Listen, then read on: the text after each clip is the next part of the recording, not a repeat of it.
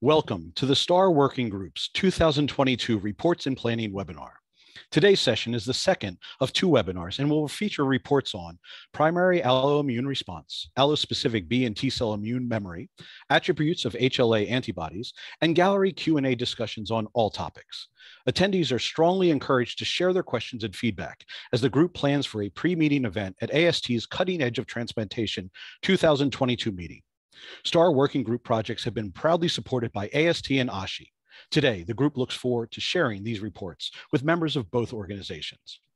Our moderators for today's webinar are Dr. Anat Tambur, Research Professor of Surgery, Organ Transplantation at Northwestern University's Comprehensive Transplant Center, and Dr. Peter Nickerson, Distinguished Professor of Internal Medicine and Immunology at the University of Manitoba's Max Rady College of Medicine. Before we begin the main presentation, we do have a few housekeeping notes.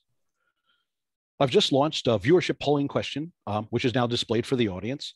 Please take a moment to answer this question while we finish the remaining announcement. This webinar is being recorded and the archive will be available next week.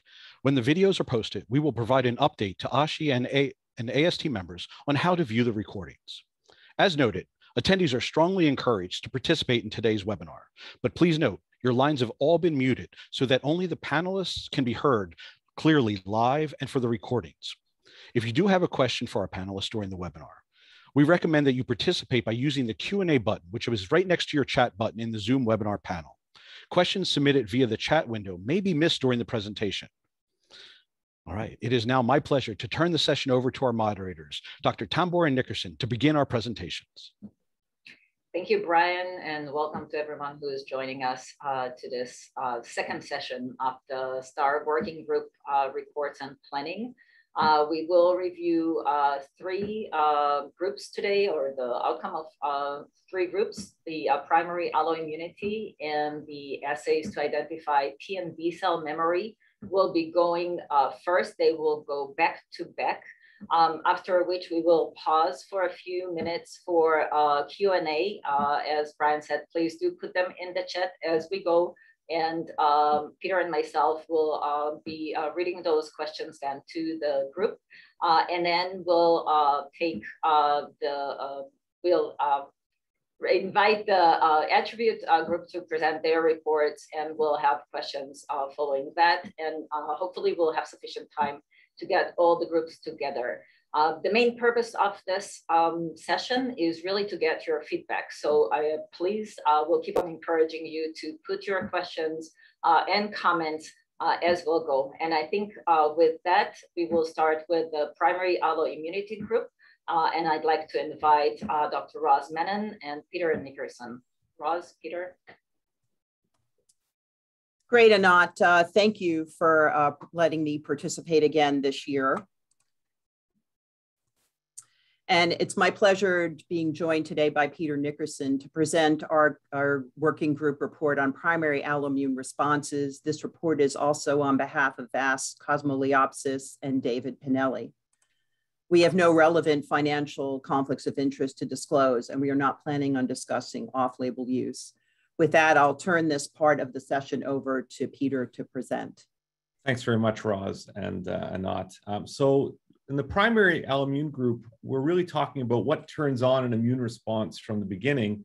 And we're going to break it into both the HLA-driven immune responses and non-HLA immune responses. And I'm going to focus on the HLA-driven immune responses. And I think what everybody's aware of is the concept of HLA molecular mismatch being a tool that might be used to assess pre-transplant risk for developing a primary alloimmune response. This came out in our 2017 and 19 reports. And what we've seen is an evolution in a number of different computational technologies. There's HLA Matchmaker, where it's looking at surface different amino acids that are seen by the recipient that are on the donor molecule. We have the PIRSH or NET MHC PAN driven approach, which is trying to look at allopeptides that are being presented by the recipient HLA class 2 to the recipient's T cells. We have the Cambridge amino acid mismatch strategy. There's also a similar strategy now out of the Netherlands looking at amino acids that are solvent, surface solvent amino acids. And then we have also another technique by the Cambridge group looking at electrostatic charge on the whole molecule and looking at the differential charges that exist between a recipient and a donor, thinking that that's actually participating in driving allorecognition by B cells. Next slide, Ross. So the hypothesis around HLA molecular mismatching is that allorecognition is more likely the higher the donor HLA dissimilarity exists compared to the recipient HLA molecules. This can be dissimilarity that's defined at the B cell level in terms of what the B cell receptor sees, or at the T cell level in terms of what the T cell receptor sees. And the determinants of immunogenicity are going to be the amino acid polymorphism, the number, their position, but also the tertiary structure and the physiochemical properties of these amino acids that, again, can lead to B cell recognition epitopes. Now, we also have the recipient class 2, which can lead to T cell recognition of allopeptides that have been processed by the recipient's APCs. Now, in the bottom panel here, we're just showing that what's the difference between a molecular mismatch, and here I'm using the eplet mismatch of Matchmaker to display this, versus a whole antigen mismatch strategy. And what you can clearly see is that for a 1DR mismatch, you can have a whole range of eplet mismatches. And if I get you to advance, Ross, if we think about two recipients, classically, when we talk about DR mismatching, we'd say, well, recipient B is worse off because they have a 2DR mismatch as compared to recipient A. However, when you look at the molecular level, it's quite clear that recipient A has many more eplet mismatches as compared to recipient B. So the molecular information is more granular, it's retaining more of the information of the degree of dissimilarity, and we think that's why it's a superior approach. Next.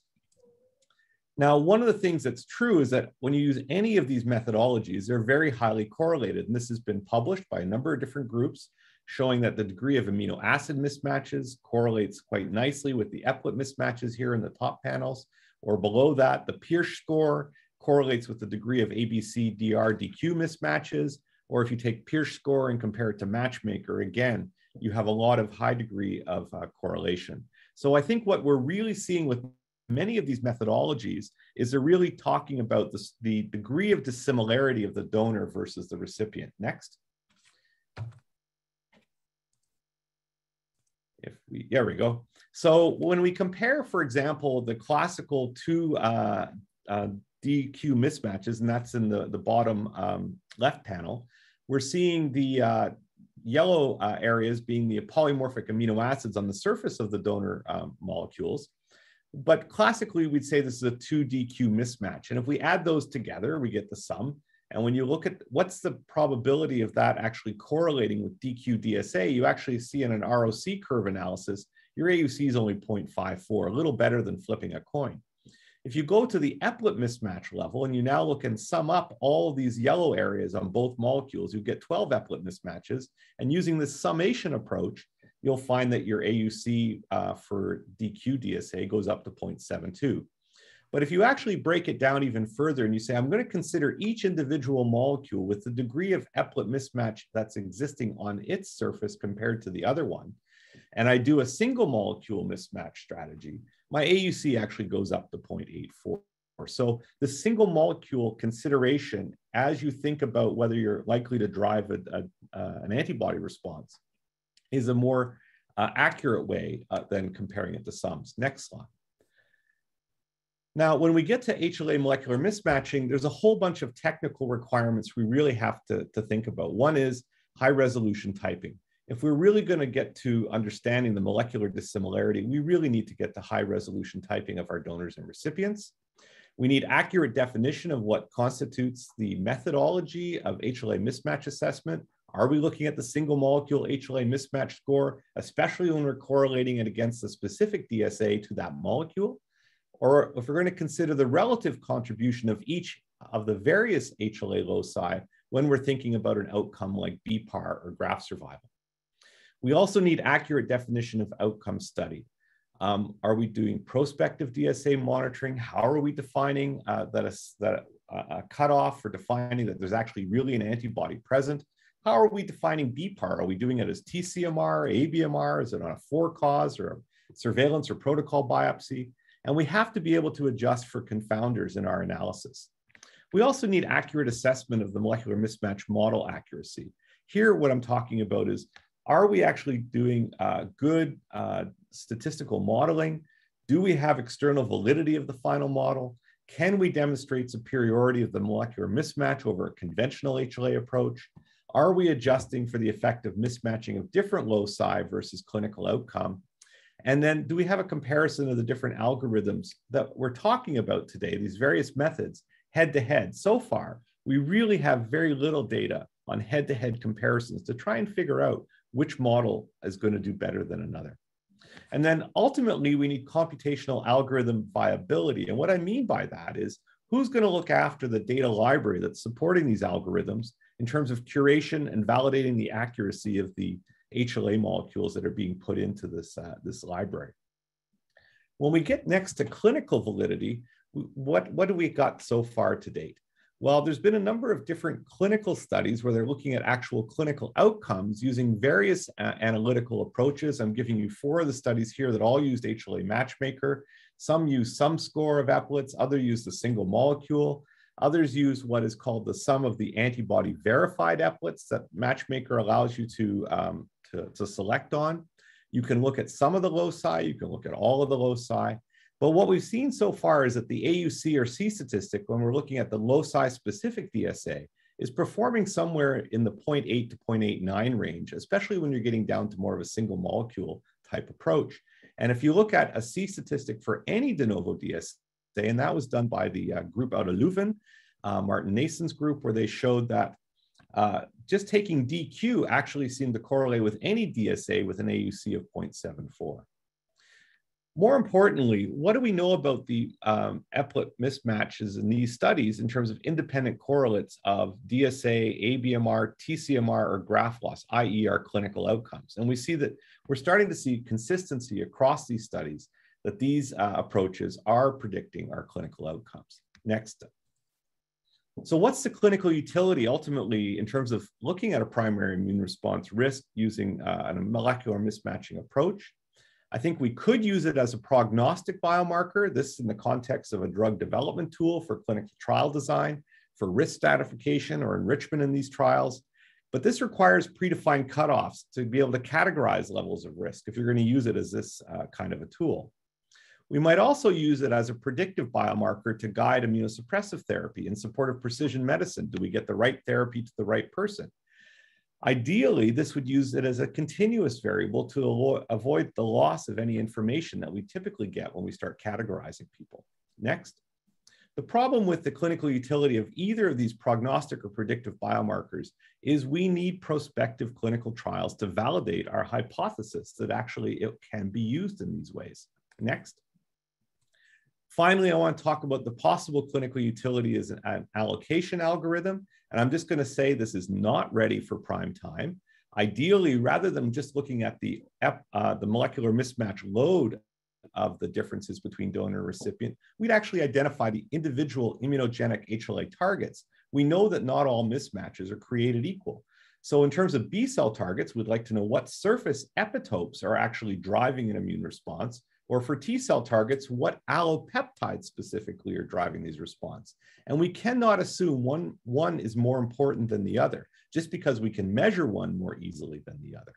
And it requires large databases of diversity of genetic backgrounds. Not all genetic backgrounds are equivalent. We know this. There is a key focus of this at the International Histocompatibility Workshop in Leiden in 2022. I've given you the link here, and we hope to see you there. Thank you, and I'll turn it over to Roz now. Great, Peter, thank you. Well, now I'll cover our report on non-HLA molecular mismatching. In our prior report for STAR, we summarized the many candidate gene approaches for specific high-risk genotypes. And these studies identified specific single nucleotide polymorphisms, or SNPs. And these SNPs were really focused on calcineurin and mycophenolic mofetil metabolism, as well as some associations with acute rejection. But as we pointed out in the report, these reports have not been validated in a robust fashion in multiple transplant populations, nor across multiple transplant cohorts. And indeed, a fascinating study by Hernandez and Fuentes looking at disparities between donor and recipient genotypes in non-HLA. This was a genome-wide association study in 2,000 donor-recipient pairs with a replication cohort of nearly 6,000 individuals. They were not able to find a statistically significant association outside the HLA region. But be that as it may, there still is a recognition of that maybe the use of these kind of methodologies is not specific enough now that we have the ability to sequence DNA. And an excellent example of this is the recent publication by the Columbia Transplant Group identifying a genomic mismatch in the limb-zinc finger domain containing one protein, or LIMS1. They used a different approach. They called it a loss of function approach and genomic collision, which they defined as a specific donor-recipient genotype combination, where the recipient was homozygous for a gene intersecting deletion, and that individual received a transplant. The donor transplant was non-homozygous, meaning they had the ability to express the protein. In this rather reasonably sized study, the LIMS1 deletion in the recipient with a non-homozygous donor had a 60% higher risk of either T-cell or antibody-mediated rejection, as shown in the panel on the right in the red line. And these recipients were also demonstrated to more likely have anti-LIMS1 antibodies. They demonstrated this initially by a proteome array and then confirmed it, some of these individuals, using a homegrown ELISA, but they were not seeing an association with graft failure. This work has been confirmed in another transplant cohort by Kaliskin and colleagues, about 400 individuals, I believe, mostly European, but it was not confirmed in the decaf genomics Gen03 cohorts by Bill Edding and colleagues. The use of whole genome assessment of donor and recipient has become increasingly popular, and we will like to highlight several important publications. A study from the Vienna group involving 2 large Austrian cohorts using genome-wide genetic mismatches and non-synonymous SNPs in transmembrane and secreted proteins, those that could be potentially accessible to immune responding cells, was correlated to 5-year allograft failure. And as shown here on the right, the higher interquartile ranges, individuals with more of these mismatches had a higher likelihood of graft failure over time. Another approach by the iGene Train Consortium. This is a consortium now of 5 large, primarily European ancestry cohorts, but there is embedded a small cohort of African-American ancestry. They performed a GWAS analysis of about 11,000 donor recipient pairs. But here they used a different technique. They calculated what's called a polygenic risk score. Now, polygenic risk scores are a number that estimates a number of genetic variants on an individual phenotype. And typically it's calculated as a weighted sum of trait-associated alleles.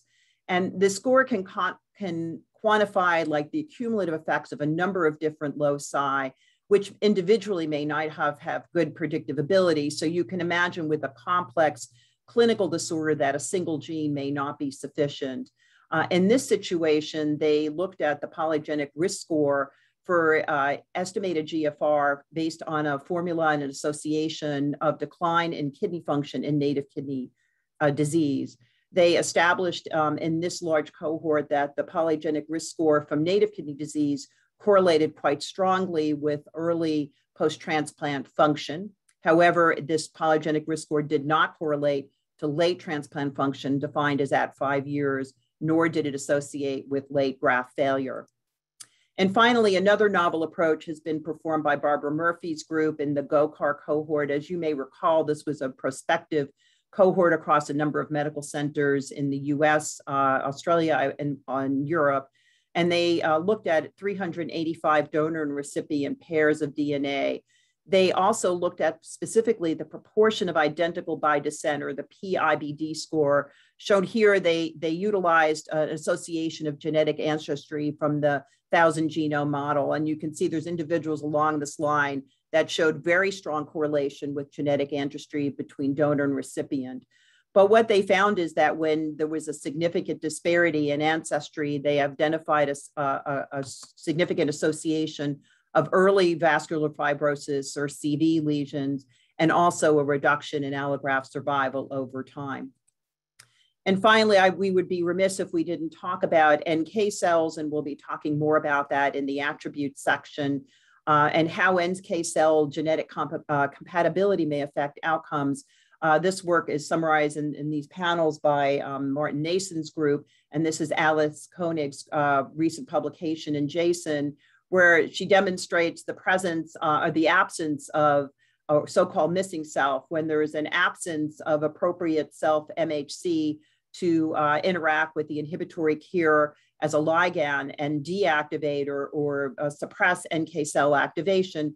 Those individuals may have ongoing NK cell activation. And a brief aspect of this that's quite interesting is that in biopsies with microvascular injury, with patients that did have DSA but did not demonstrate complement activation, those that had the presence of missing self had a higher rate of graft failure over time. They did further work in this in a larger cohort using high resolution genotyping of about 900 recipients with 14 inhibitory KIR genes. And they defined missing self as the absence of corresponding donor HLA class 1 antigen in the combination of a specific inhibitory KIR gene, and was able and identified about 400 donor recipient pairs. While the presence of one missing self was not associated with any increased risk of negative outcomes, the presence of so-called high missing self, that is 2 or 3, was independently associated with microvascular inflammation in biopsy, transplant glomerulopathy, and antibody-mediated rejection. I would point out that while missing self was an independent association, that HLA-DSA was similarly an independently association and also a stronger association. And also missing self in this small cohort did not have confer any risk of graft failure. So in summary and conclusion, retrospective studies correlating genetic markers outside of the HLA region of alloimmunity are a continued research focus, and a recent review by Samira Farouk and colleagues in AJT highlights some of these concepts. The primary sources for genetic association studies have to be carefully examined, and the candidate genes validated further in appropriate powered cohorts prior to our recommendation of any clinical implementation. And indeed, these associations need to be adjusted for all clinical covariates that may be associated with outcome. I'm not disparaging any of the prior studies. There was significant adjustment, but for one example, in many of these registries is the lack of immunosuppressive drug levels. And we know that this is an important aspect in limiting the development of de novo DSA. Many of the associations identified in these studies may not be direct modulators of the immune response, but rather driven by differences in donor expression of non-HLA proteins. And these studies may actually be identifying risk alleles for negative graft outcomes, not true alloantigens. Mechanistic investigation is still needed to better characterize the impact of these mismatched proteins on transplant outcome. And finally, these recent findings about the participation of NK cells in ABMR and microvascular injury are intriguing. We'll talk more about that in the third section of this presentation, and require further studies to determine if KIR ligand analysis might be used as a risk stratification tool. With that, I'm going to turn over this meeting to my colleague, Oriol Bestard.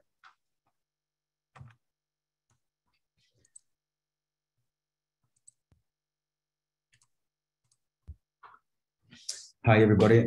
It's a real pleasure to be here and participate in this symposium on behalf of my colleagues that we developed this topic regarding memory T and B cell immune memory.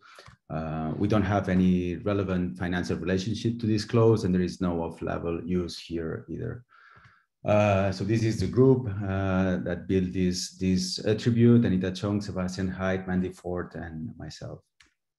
So just to start, we would like to just give a brief overview of what had been agreed in the previous STAR meeting. And as you can see here, in 2017, Mainly what was agreed is that we should focus basically on the clinical background of transplant recipients, such as previous sensitizing events, such as previous transplant, pregnancies, or transfusions.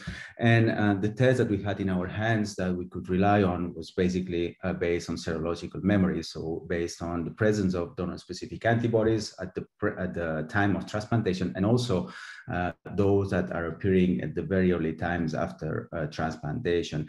And there was an agreement also to say that there is a need for tests detecting cellular immune memory in absence of HLA antibodies. And in 2019, as you can see here, there were some new studies suggesting that there were some new technologies that were able to assess or to track in the peripheral blood the presence of HLA-specific memory B cells or donor-reactive memory B cells, but that they had some important challenges in terms of trying to identify these donor-specific cells. So regarding the first block of this topic, allo or donor T cell memory, the group has agreed that there are some main or important challenges in quantifying allo or donor-reactive memory T cells. And probably one of the most important ones, if we want to use an in vitro assay to track what is happening in vivo, is the time of assessment, which may directly influence the type of donor antigen presenting pathways, such as you all know, either the direct or the indirect or the semi-direct pathway. And I'm not going to go through them in detail, but we know that probably each one may have an important role at different time points of the transplant setting. So the direct pathway should or is most likely to be more important at the very beginning of the transplant after transplantation, whereas the semi-direct and the indirect pathway may play a major role during the evolution after transplantation.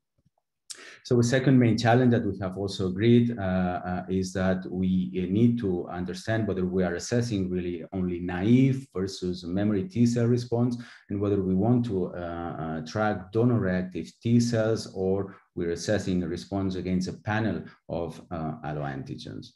And finally, we believe it is also very important to bear in mind that we're only looking at peripheral blood, so we don't know whether this may fully illustrate the global T cell immune response that is originated within secondary lymphoid organs.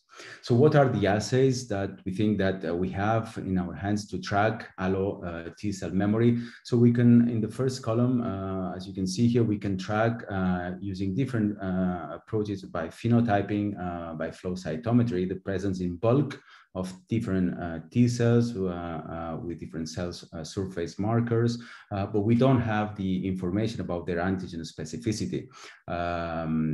It is a rapid detection and it may correlate with an overall immune risk, but again, we don't have the information whether these cells are antigen and donor specific or not. But so it could be a near-term bridge for a gross assessment of T cell risk, while antigen-specific assays are being developed.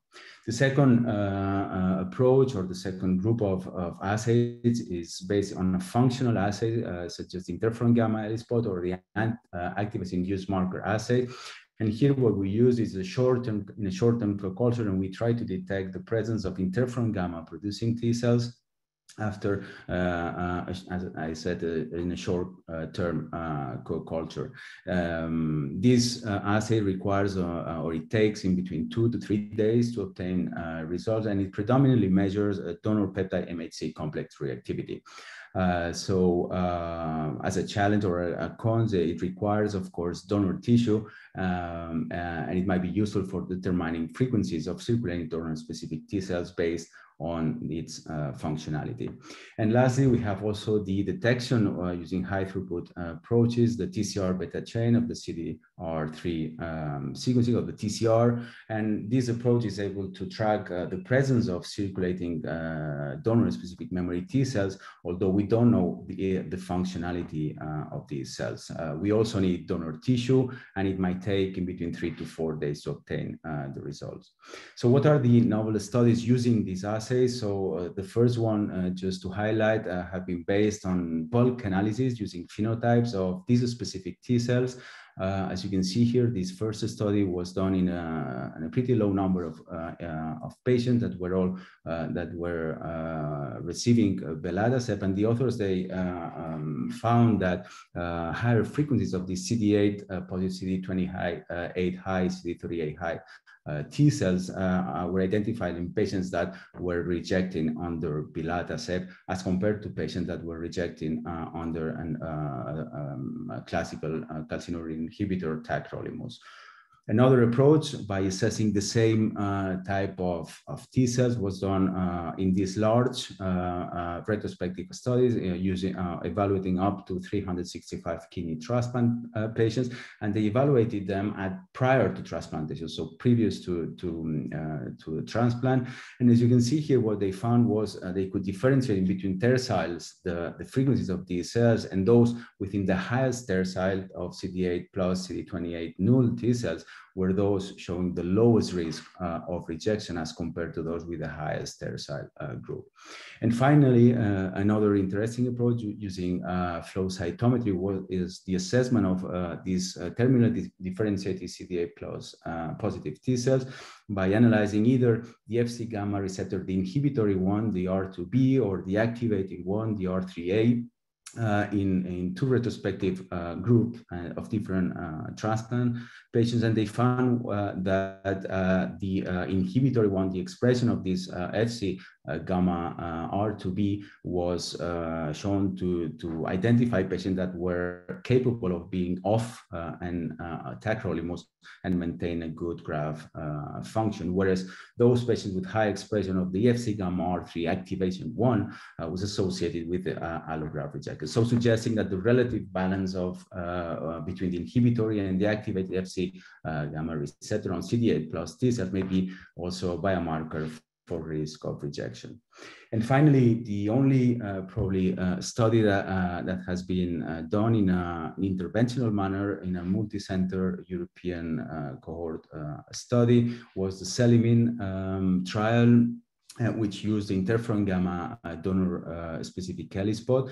And as you can see here, the authors, what they attempt was to use the ELISpot prior to transplantation to allocate patients into different immunosuppressive regimes. So patients showing an ELISpot positive pre-transplantation were receiving TAC, MMF, and estero, so a standard of care regime, whereas the ELISpot negative group receive either TAC monotherapy or also the standard of care. And probably unfortunately, as you can see here, the trial was prematurely stopped due to a low recruitment rate. So there was no sufficient power to answer the main objective of the study. But the associative analysis done by the group, as you can see here in this right panel, in this Kaplan-Meier biopsy-proven egg rejection-free rates, show that in gray, as you can see here, patients with a positive pre-transplant ELISpot develop significantly higher rates of rejection as compared to those ELISpot negative receiving the same standard of care treatment. So what is the current status and recommendations for monitoring allodonor-reactive T-cell memory? So we believe that these short-term co-culture assessing cytokine-producing reactive T-cell assays have shown an acceptable negative predictive value, but there's a pretty low sensitivity and specificity. That it seems that there are some preliminary or interesting preliminary evidence for the feasibility and clinical utility of the interferon gamma ELISpot assays to rule out the kidney transplant candidates with performant donor T-cell memory at high risk of PPAR, and also that there are some preliminary evidence of a specific circulating T-cell immunophenotypes without donor antigen specificity that may that seem that are able to stratify patients with distinct alloimmune risk according to the different type of immunosuppressive therapy.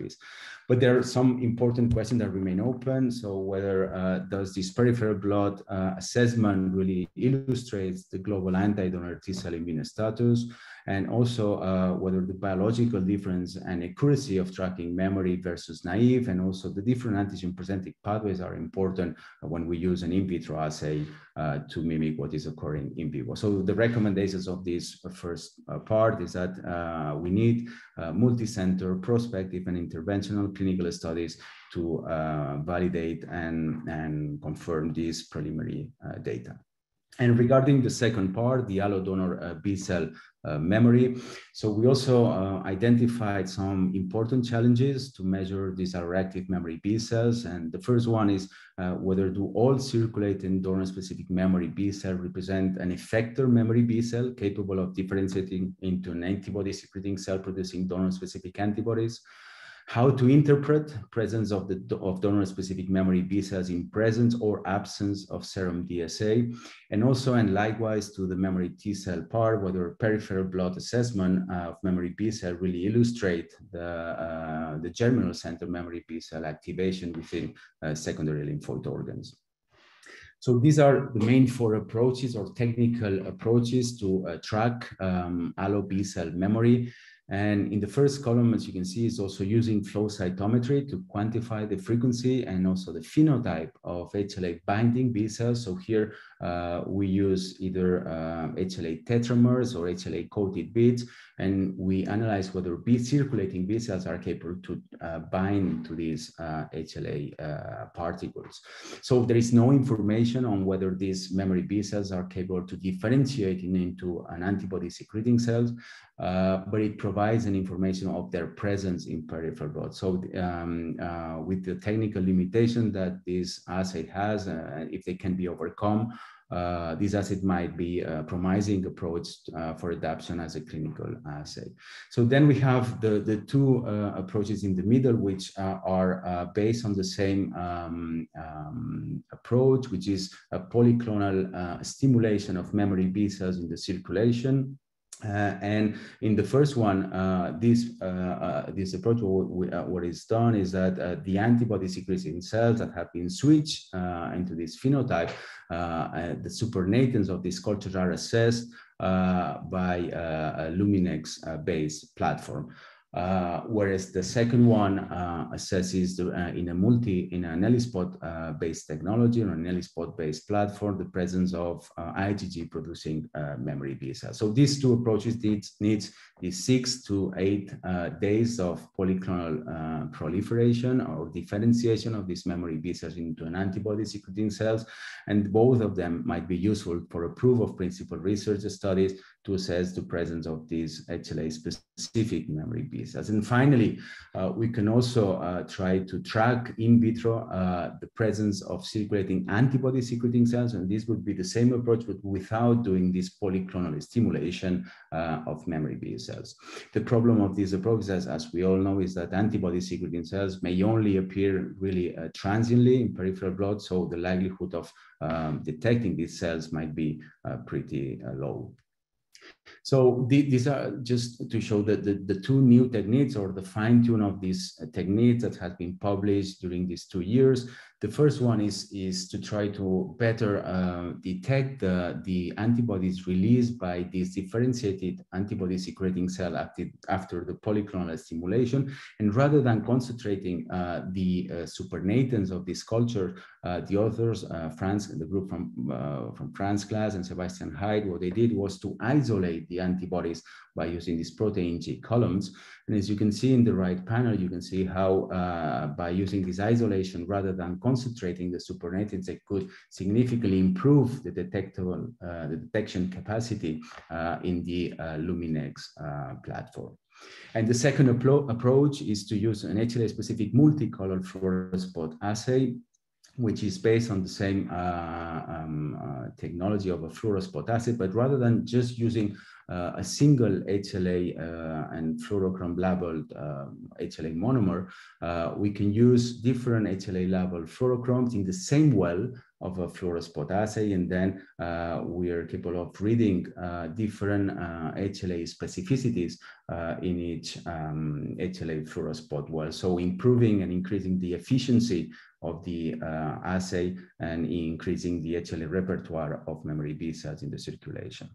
So what are the novel clinical studies that have used these approaches and have been published during these 2 years? Are these 3 main studies. And the first one was done in the post-transplant setting. And as you can see here, what the authors aim or attempt to do was they evaluated at the time of rejection, either in protocol biopsies or in for-cause biopsies, in patients with antibody-mediated rejection, showing BAMF lesions typically compatible of antibody-mediated rejection, but with DSA or without DSA.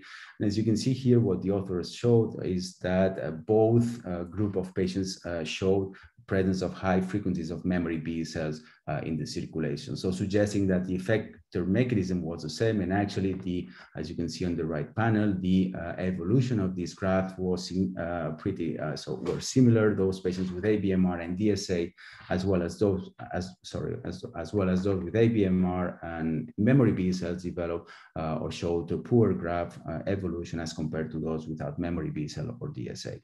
And finally, another study performed by the group of France class by using this isolating DSA in the supernatants of memory B cell expanded culture. They evaluated this at the pre-transplant setting in a group of highly sensitized individuals or patients that underwent transplantation. And what they show, interestingly, as you can see here, is that patients with both memory B cells and donor-specific antibodies were more prone to develop subclinical antibody-mediated rejection as compared to those that only show DSA but no memory B cells. So as a conclusion for this topic, what is the current status? So the state of the art shows that it seems that we have sensitive and antigen-specific tests to quantify donor-specific memory B cell frequencies. There is some preliminary evidence for the clinical utility of such assays involving in vitro differentiation of memory B cells into antibody-secreting cells, followed by either solid assay beads, Luminex platform, or ELISpot fluorospot assay. But there remain some important open questions, whether do specific types of sensitizing event result in differently persistent memory B cells and DSA responses, whether these circulating memory B cell frequencies behave the same or seem or have the same deleterious effect when they are found or detected prior or after transplantation. And also if there is a biological significant role for non-HLA specific autoreactive B cells and antibodies, and whether there is need for their quantification. And likewise to the T cell memory, whether the peripheral blood sufficiently reflect the HLA specific memory B cell compartment present in secondary lymphoid organs. And therefore, the recommendations that we need multi-center perspective clinical studies on relevant patient populations to better understand the value of these assays. And thank you very much. Thank you, Oriol. We're going to have a short period for Q&A. So I'd like all the members of the two first groups to join us with their cameras on, please. And I'll start with a question to two questions to the primary group. I'm going to combine them together.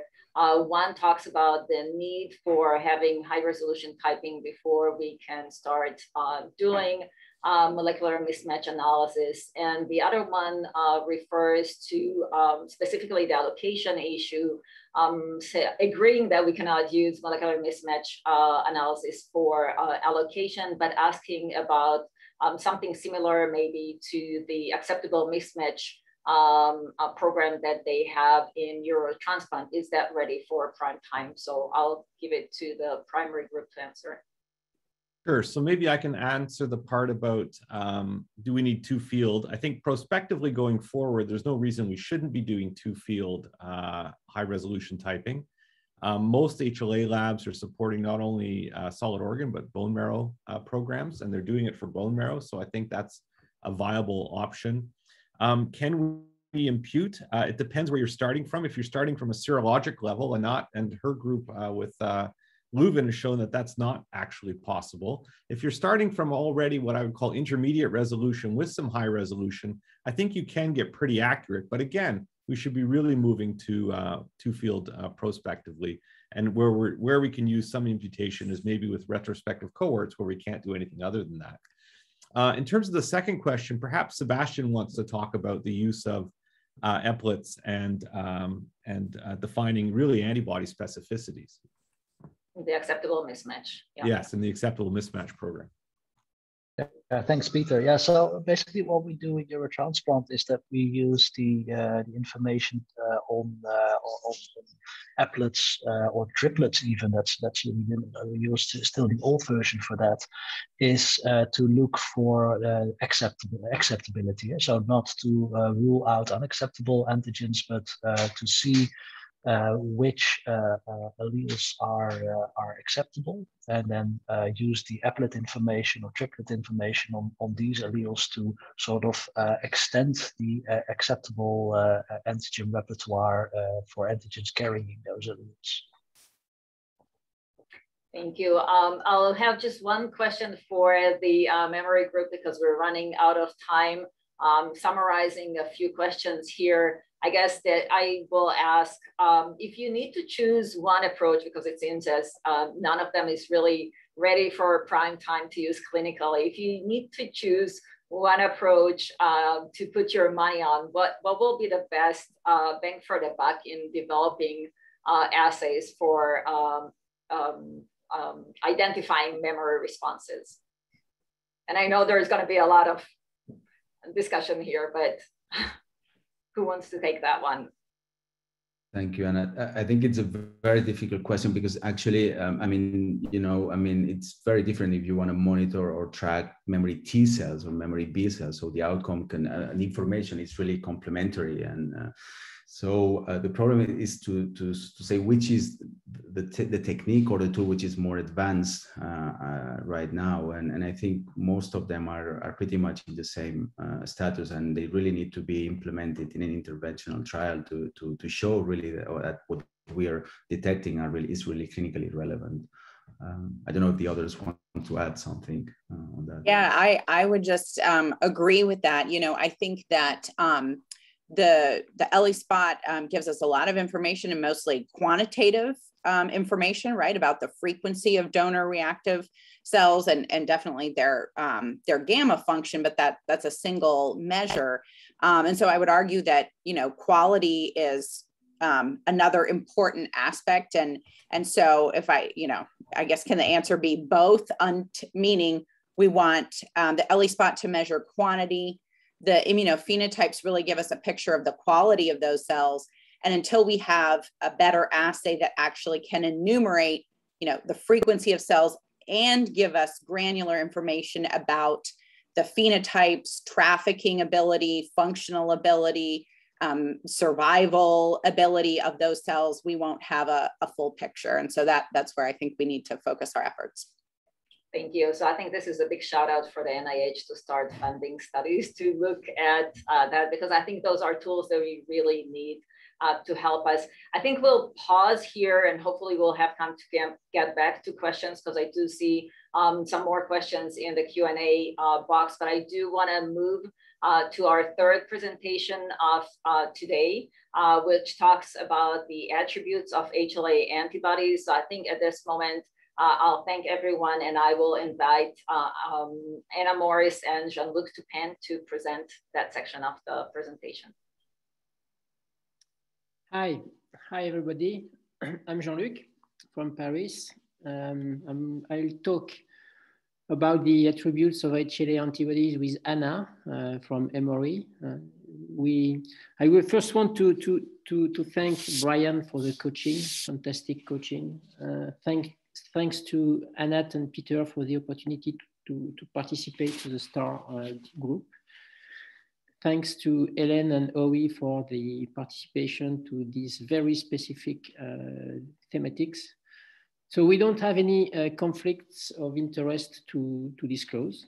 So next slide, Anna, please. Thank you. I will detail the current state of the attributes of HLA antibodies in the clinical field, and then Anna will take the microphone to discuss about the current state of research dealing with the fundamental mechanisms of HLA antibody-induced cellular damage. And she will give you a great talk. You'll see that. First of all, my topic, the clinical field, attributes of HLA antibodies and DSA. So I run through the PubMed literature that was published between January 18 to March 21 I found around 170 articles with the keywords that are described below in the table. To make it short, for the 5 topics we had to discuss, I found almost no papers for DSA titer and antibody titer. We had to discuss about avidity and affinity of DSA HLA antibodies, which is a novel topic in the STAR meeting, and we found very few articles too. And I had to go through a longer time period to have a few more papers, but total is not more than 6. For HLA antibodies of the IgM isotype, we don't have many as well. Only 2 papers related to this field. For IgG subclass, which is something which is quite common in the literature and the routine, we had 11. And the last topic, which is not the least related to complement activation by anti-HLA antibodies, we run up to 23 papers related to C1q and 19 to C3d. So total was 57 out of the 170, and this is because I removed all the reviews, case reports, all the papers which did not directly relate to the topics, because they were just keywords that were used in the abstract or introduction without any data relevant to the topic. Next, please, Anna. So let's start first with DSA titer. So Howie told me not to start with a negative aspect, but I have no other thing to say, that nothing new was published since the last STAR 2019 meeting. So it remains to say that the association that is usually observed in solid phase assays between in vitro complement binding and high antibody titer has not been explored further. Among the limitations, we have to keep the last one that was set in the previous STAR meeting, that test costs can limit the routine testing of DSA search with titration in the clinic, as of course you have to maybe test several dilutions to find out which one is the best one.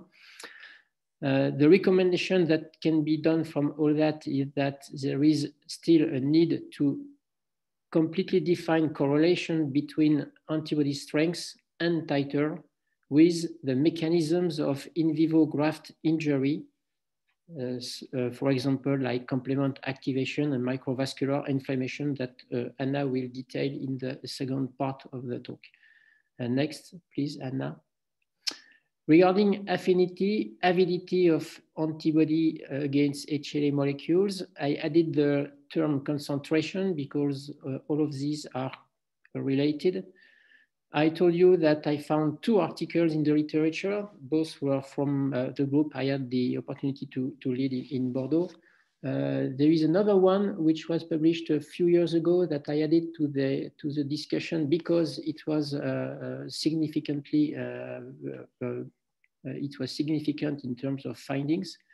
First of all, we have to define 2 terms. What is affinity and what is avidity?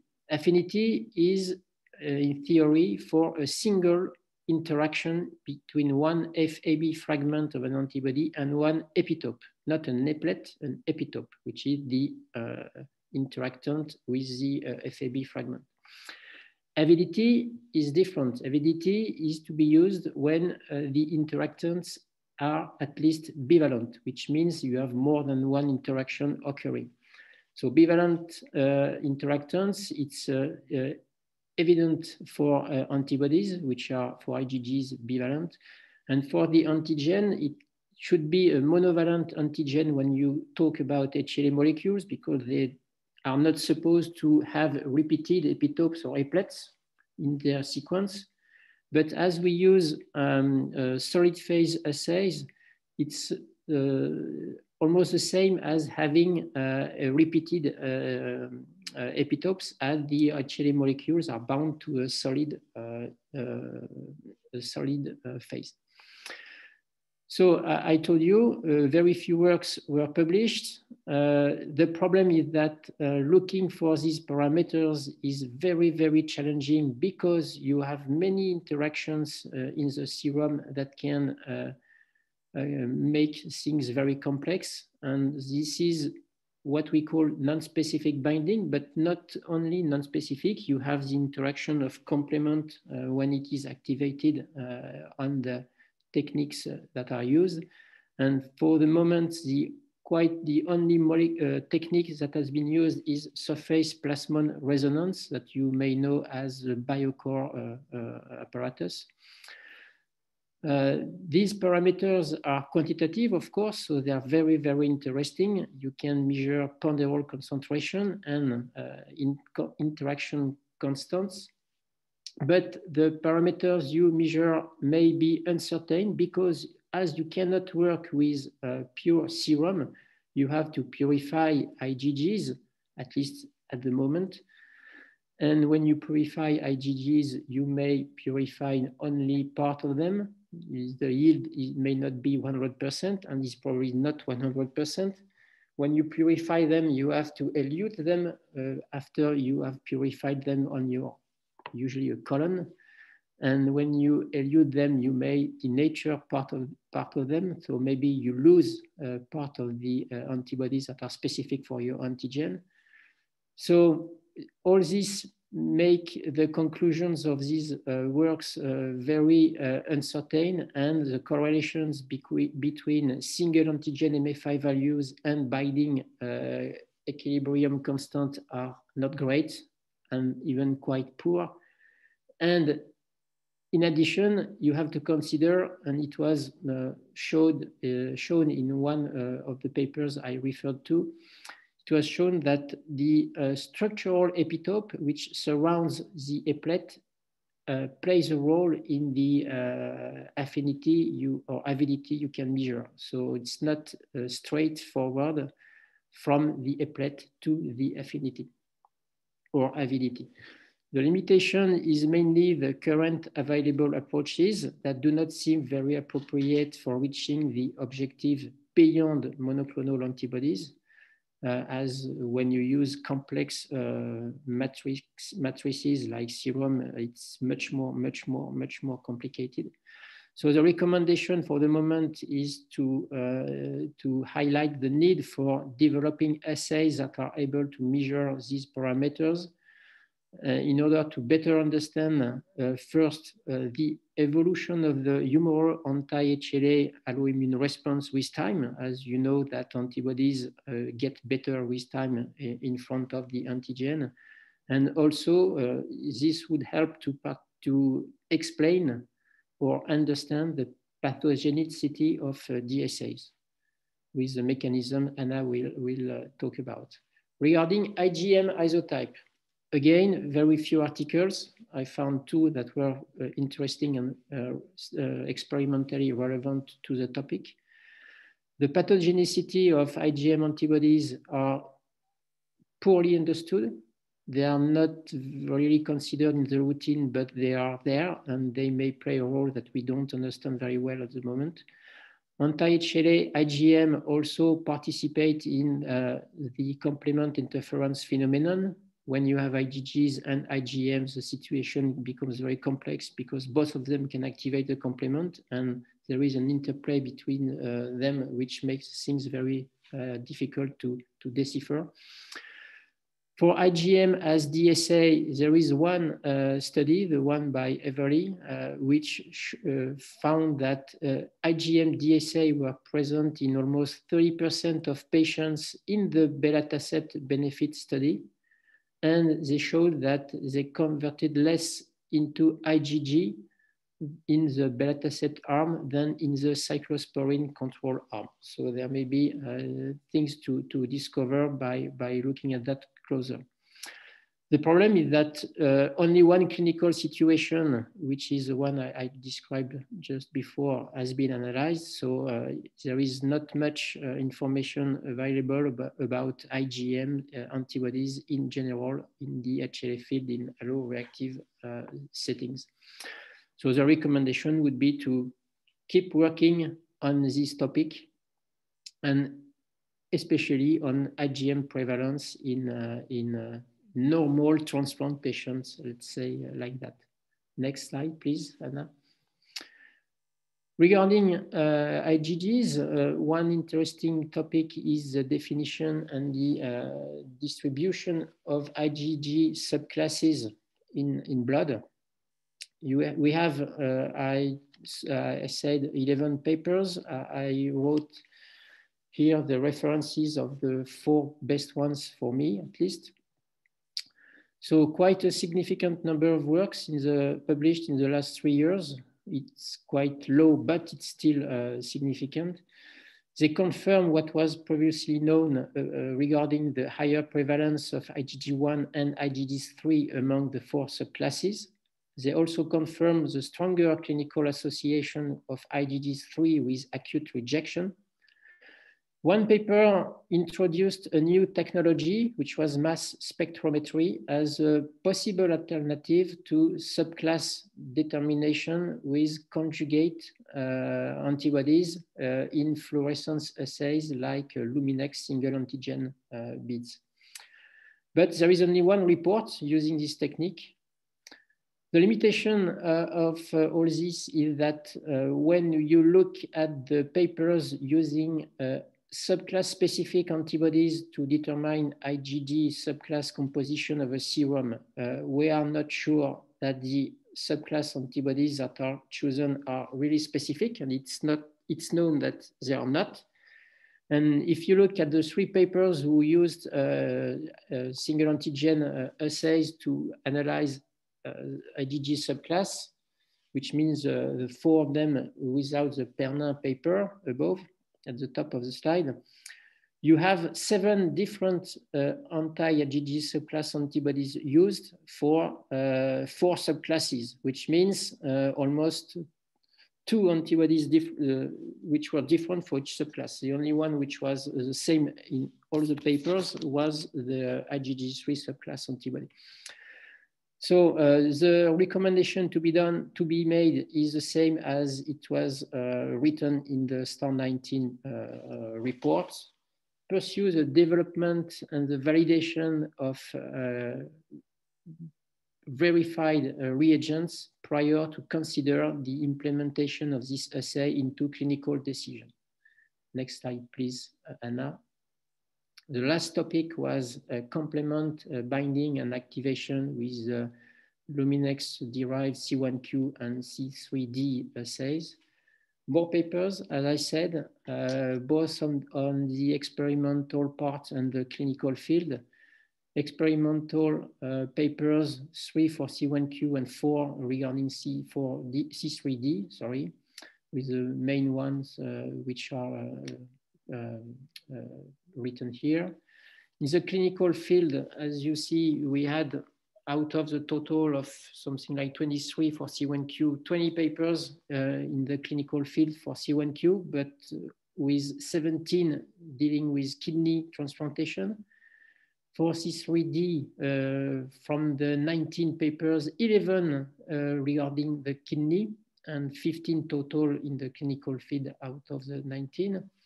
So the kidney is not overrepresented, we cannot say that, but is very, very well studied. For the others, the other organs, as you can see, liver, lung, and heart, very, very poor. Only 1 or 2 papers published in the recent years, which means that the knowledge we have about these antibody attributes in these organs is very poor. I gave you the references of 6 or 7 papers that I found most interesting in the past 2-3 years. And the 6 that are underlined are those who use the 2 tests in the same study, which gives the opportunity to compare them, which is something which is not that frequent and which is interesting. Next slide, please. And which will be my last slide before Anna takes the microphone. As a summary, what we can say is that more and more articles recognize these two assays as a risk factor, when they are positive, as a risk factor for accelerated graft loss. They are definitely associated with higher DSA strengths, which is reflected by MFI level that we measure in the standard IgG flow bead assays. Assays comparison, 6 articles I told you about, suggests, when you look at them carefully, a slight advantage for C3D over C1Q. You have no paper showing a superiority of C1Q over C3D. You have 2 articles out of the 6 which show a C3D advantage over C1Q, which is not a huge difference, but it's still in the in the same direction of maybe a superiority of C3D over C1Q. The last point, which is sometimes analyzed in the papers I told you about, is the search for in situ DSA, graft-bound DSA, which seems to be associated with serum C1Q C3D positivity and or C3D positivity, which is related to MFI levels. So all these parameters are seem to go all together in the same direction. The more antibody you have, the more activation and the more deposition you have in situ. The limitations, we only have retrospective studies, which are usually of small size, and not, I mean, all of them of small size, and so far no prospective study has been published. And as I said, very few works outside kidney. Recommendations to be done, the same as in the 19th report of the STAR group, especially table 2 from this report is still valid. It was a table which described the clinical validity and clinical utility of the parameters that were studied. No change. Clinical utility is not yet demonstrated. The positive correlation, which is confirmed between high DSA MFI level and or high DSA IgG titers and increased risk for AMR and or graft loss. However, it's not because you have a low level of HLA DSA that nothing will happen. And so the recommendation remains not to confuse absence of DSA complement binding activity in flow bead assays and lack of detrimental activity of DSA. And I'm done. And Anna, it's yours. It's your turn. Thanks, Jean-Luc, for taking us through the current state of the attributes in the clinical field of HLA antibodies. So now we'll pivot a bit to discuss how these HLA antibodies can mediate graft damage and cause rejection. And so to do that, I'll take us through the current state of research concerning the fundamental mechanisms of HLA antibody-induced cellular damage, with the purpose to understand new biological mechanisms of cellular damage and to provide recommendations for further study with the hopes to provide clinical meaning to these pathways and encourage therapeutic discovery.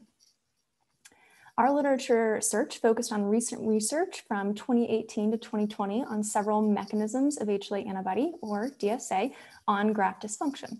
So these categories can be divided into those that depend on the FC portion of DSA to elicit their effector function, and those that do not. So the FC-dependent mechanisms that we'll discuss are HLA antibody-induced leukocyte recruitment via FC receptors, antibody-induced ADCC by NK cells, FC silation on antibody signaling and how that impacts antibody signaling. And then our FC independent categories are HLA antibody-induced leukocyte recruitment via cell signaling and antibody-induced cytokine and chemokine production, antibody-induced anaphytoxin production, and finally antibody-induced cellular signaling via complement activation. And to more easily digest and comprehend these mechanisms, I put together this figure with the caveat that there are varying levels of evidence to prove that these are critical pathways of damage of ABMR. And so each of these proposed pathways require more research, and I'll go through each of them individually.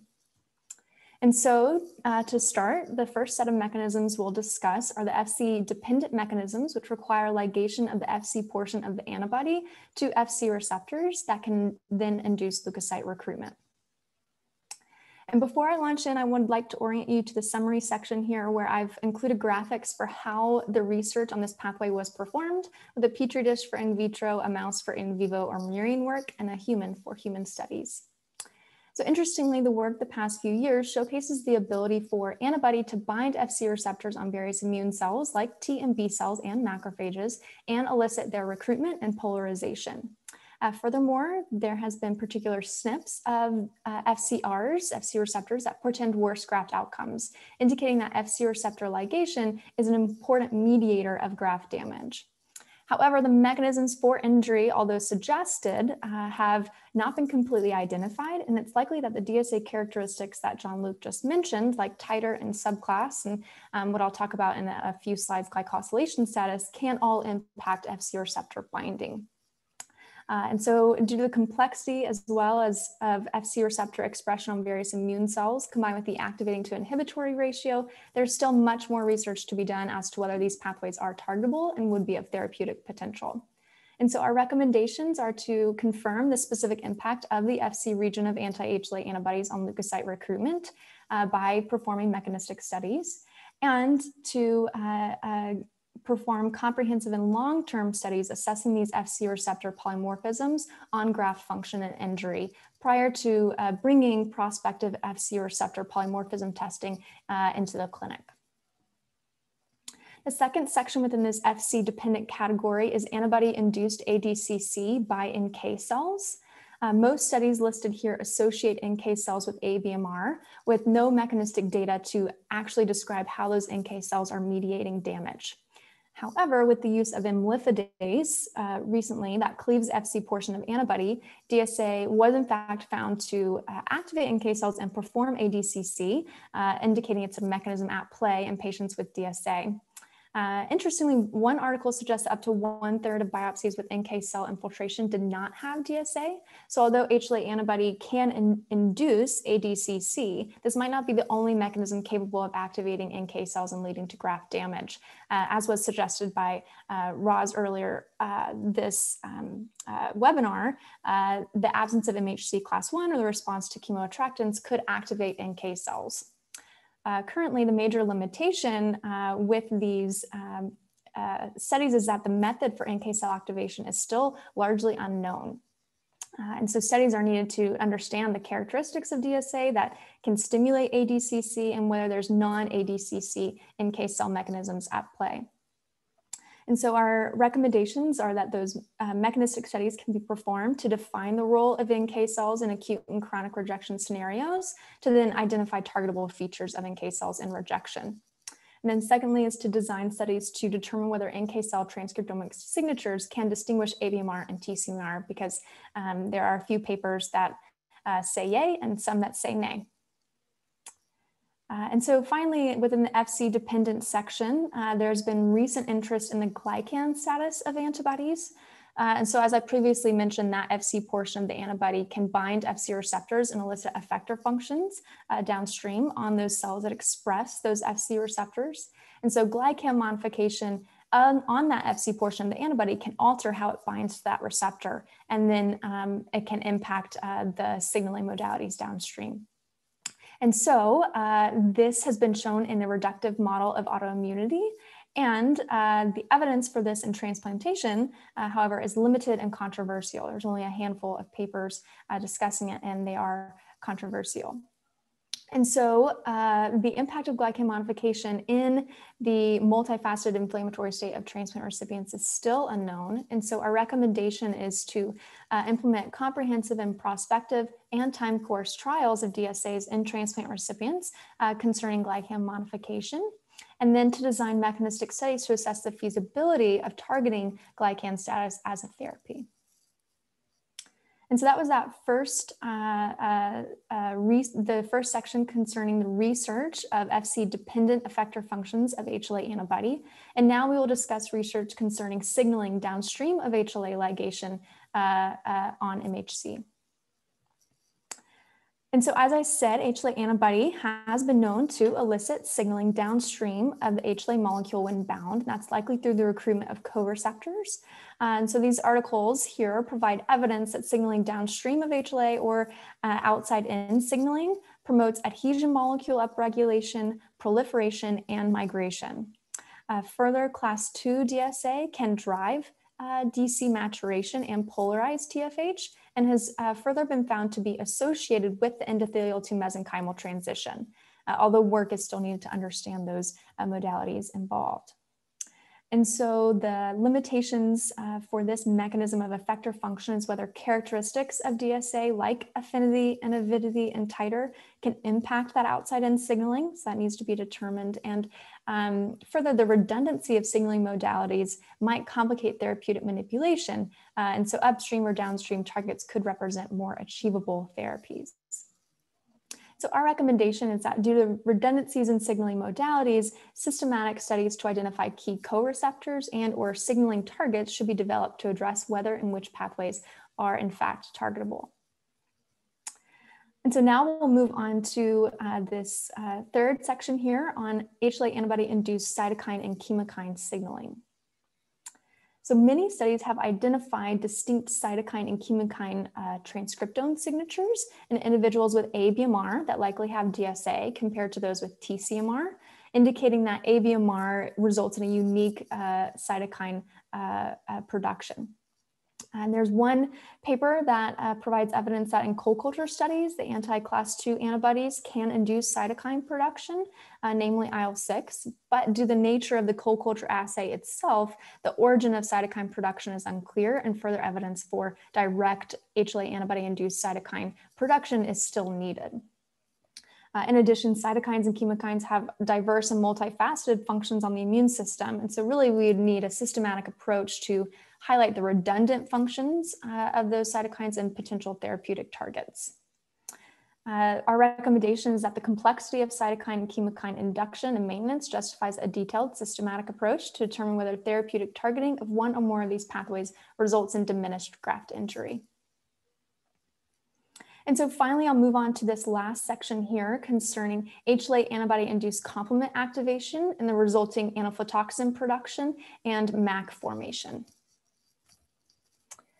So interestingly, within the past few years, it's been found that HLA antibody ligation on endothelial cells results in complement activation and subsequently anaphytoxin production. And these anaphytoxins can bind to anaphytoxin receptors, which have been found recently on CD4, CD8, and myeloid cells, suggesting that these anaphytoxins that are produced from antibody binding can recruit leukocytes via binding these anaphytoxin receptors. So the limitation is that there's data from one group that suggests that proximal complement inhibitors could be a strategy to eliminate anaphytoxin production from the get-go, including their downstream effector functions. But we need studies to confirm that. And we also need studies to determine the clinical impact of HLA antibody-induced anaphytoxins on graft function itself. And so our recommendation was that mechanistic studies to assess the link of anti-HLA antibody dependent anaphytoxin production and its receptor-induced recruitment should be designed and implemented to determine whether this pathway is suitable for therapeutic targeting. And then finally, we have, in addition to anti-HLA antibody-induced anaphytoxin production following complement, complement activation can also result in MAC formation on endothelial cells, which is known to cause pores in the membrane leading to cell lysis. But these articles provide evidence of a non-lytic, non-canonical signaling pathway that when MAC is formed, signaling downstream results in NF-kappa B stabilization, inflammasome formation, and cytokine production, including IL-beta, IL-18, and IL-15. So the clinical relevance of these pathways in mitigating graft damage is still needed and unknown. And then confirmation that targeting one or more of these effectors in this pathway that could reduce damage is also needed. And so our recommendation is to obtain confirmation that non-canonical signaling downstream of MAC is a major component of environmental changes in graft damage. And then two, to design therapeutic efficacy studies to assess whether manipulation of this pathway can reduce endothelial cell activation and subsequent damage. And so I hope you can see with this illustration, we're coming back around to, that we are in a unique and complex position to not only understand each of these mechanistic functions of antibody on cellular damage, but also identify targetable features on these pathways to prevent that damage. So despite only being based on preliminary data, there is vast potential to manipulate the damage induced downstream of antibody. And as we further elucidate these pathways, it will become clearer which we're able to target. And it's likely that not just one will be critical in mitigating graft damage. And who knows what we have not yet discovered yet that we'll find as we move forward. So thank you so much for your attention. It was our goal to show you the current status of research on the effector functions of antibody, with the hopes that as more research is developed, these mechanisms of damage will result in clinical assays or therapies in the clinic. And with that, I'll close with showing our antibody working group, attribute of antibody working group, and we'll stop and take questions.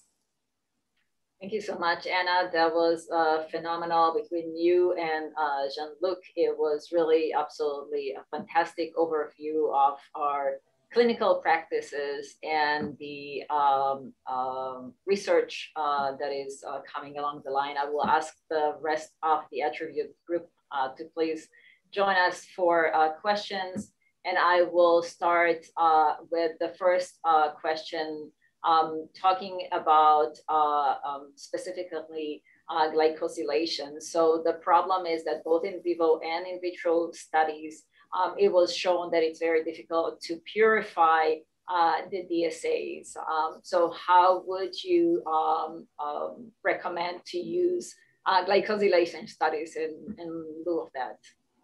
Yeah, that's a great question. As I was thinking through these studies and what to do, adsorption studies would be where I would go to pull out the DSA of particular and then assess the silation status of those particular DSAs. And that has been lacking in the studies that I mentioned.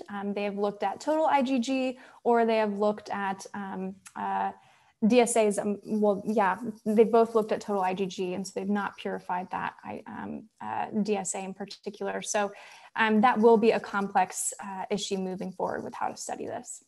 I think I'm going to jump in just a little bit in that and say that another way to do this is we're going to need to have the input from industry, from the manufacturer of these solid phase beads, and those types of ideas have been discussed already, but the amount of beads necessary to purify DSA to the level that we're going to need is going to require something that would be out of hand costly to do it any other way. Actually, let me add to this, because I've been doing a lot of adsorption elution studies in the last couple of years. And what you're pulling out is very complex still, even if you have what is called the single beads. So I think we are yet to appreciate the complexity of HLA antibodies at large, but I do agree that's probably the best first step in order to go there, and help from our industry will be very, very important. I'm sorry, Elaine, were you trying to say something? No, I completely agree. I think the heterogeneity of the immune response, the number of epitopes, it will be difficult to decipher. I think the best way is single antigen molecules to look at the interactions and look at the glycosylation status. But I think it's a complex question if there are multiple antibodies binding to the different epitopes. So it's hard, but I think it's the best way to start. We need to do this. The other approach you could go, and again, I don't know how robust these are for pulling out DSAs, and I'll come back to Sebastian here, is I think the Leiden group has been making HLA expressed cell lines that try to get at this, as a reagent that they could use. It's a little bit easier to get at maybe than the expense of the beads that everyone's recognizing. So Sebastian, have you been successful in absorbing out single DSA specificities with your cell lines? So we have not done that with our cell lines, and we have done some work on trying to pull out DSAs by using beads, and then indeed looking at glycosylation. But it's a very difficult process to do, and the thing is, you might want to go for a very limited specificity, but in the end, In a patient, of course, it's the whole polyclonal mix that is giving the potential damage. So it's very difficult to decipher and then put it all back together again. And maybe a similar question, a little bit like cosylation sialations. There's a question here. What is the estimated percentage of sialated antibody in serum? Have you come up with anything about this, Anna or Jean-Luc, or the whole group as you guys reviewed the literature? I believe that is that was tested in one of the, it was either the Barba paper or the Maillard-Castagnet paper. They both looked at sialation status proportion. I can't recall off the top of my head what that is, but I would refer you to those manuscripts. It's incredibly low. Based on what was in the literature from some of the basic researching groups. For example, in IVIG, it represented 1% exactly. of the total. I was going to agree with Howie that they've studied IVIG and it's very low percent. Talking about IVIG, there is a question here asking about the pathways and the impact of IVIG therapy on pathways of antibody-mediated damage. Yes, I think that's a great question. The mechanism of IVIG and how it actually alters these pathways is largely unknown, and why we think it works in patients is still unknown. I think that's a great research area to study going forward. And I think I'm gonna take a last question before we will have to part, and I can invite the rest of the group to join us as I do this. It's more of a comment, but I wonder if you guys have any thoughts. The attributes and specificity such as HLA-DQ antibodies have been associated with ABMR treatment of them had shown that,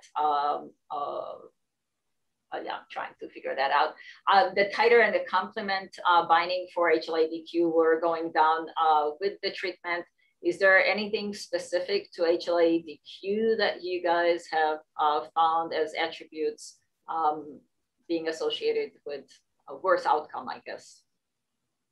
Regarding this point, I would have to look at the literature more closely because I don't remember, but. I mean, just there's an overwhelming response to DQ, as we've all know, and I think the molecular mismatch story explains at least in part, but I don't think that we identified a particular attribute of, for example, a complement fixation or titer, but it is the predominant immune response. Right, so I think that is really quick, really interesting. Why are those antibodies more pathogenic than others, right? And it will be great to have studies that look at that as a part of this.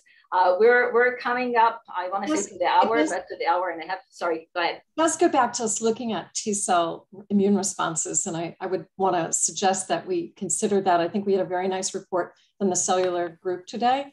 And I think we probably need to get back to understanding a little bit more about the basic biology of immune response to DQ and also the expression in tissues. This is just a completely untouched, untapped area. And I think it was a very nice presentation, and we should put DQ on the list as a molecular target. Thank you. Mandy, do you want to say something? Sorry. No, I was just, that's a really interesting take on it. I hadn't, thought of it in that way before. So thanks, Elaine, for that really interesting comment. And I think we have to actually also understand why these are more, like there's DR and DQ antibodies that are clearly more persistent than some of the class 1 antibodies. And what's the biology behind persistence is really another aspect to consider. I mean, they're very hard to get rid of when they show up, as you know. And they cause damage, and it's frustrating. You almost give up when you find them. You're like, oh. And yet, on the other side of the coin, they can be there and do nothing. And so one has to start thinking about not just function, but also the amount of target that's expressed. And I think that's an basically under-investigated area. I've been saying that for a long time. Yeah. Or go ahead, Elaine. The one thing we know about signal transduction is class 2 is a different molecular mechanism than class 1. So I think the molecules that are recruited and the downstream effector functions are different. So I think that might lend to some of the pathogenesis, but it still doesn't explain why everything is focused on class 2 rather than class 1, late, especially late in transplant. Yeah, and mostly DQ. Guys, it's phenomenal. I would want to invite everyone listening to us and everyone they know to join us in Phoenix in February 2022, where we're gonna have the summation of those discussions and would like to bring up as more questions as possible. In the interim, if you didn't get your question answered, or if you have additional questions as you think about it, please make sure to email us. I know there will be a link coming up. I see Brian on the screen, so he will finalize this. There will be a link for the recordings, and Brian will hopefully send at least my email, but I'm sure everyone else from the group will be happy to get those questions so that we can try to address them as we're coming to the final report. Brian? Excellent. Thank you so much, Dr. Tambur. We would like to take a moment to thank all of our panelists and attendees for not only today's session, but the great sessions on both days, Tuesday and Thursday. We'd also like to thank AST and ABHI leadership for making the session like this possible. After we close the session today, please take a moment to fill out our evaluation survey link to help us keep our content current and engaging, and to help the drive for the towards the CIOT 2020 meeting in February of next year, or March of next year, excuse me. Finally, please take a note that the archive will be available next week, the archive recording. When the videos are posted, we will provide an update to AST and ABHI members on where to view the recordings. Thank you all again for your participation in both of these fantastic sessions. Take care and have a great day today. Thank you all.